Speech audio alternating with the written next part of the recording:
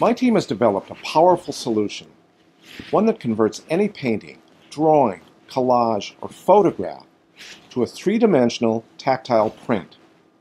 Our prints have length, width, depth, and texture. Sensors are embedded throughout the print, and when activated by touch, they provide custom audio that describes what is taking place at that exact coordinate. Using their fingertips, the blind experience our prints through tactile feedback. This feedback creates a mental picture that allows them to see the art, often for the first time.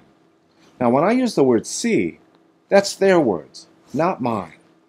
They told us how this would help level the playing field between the sighted and the blind.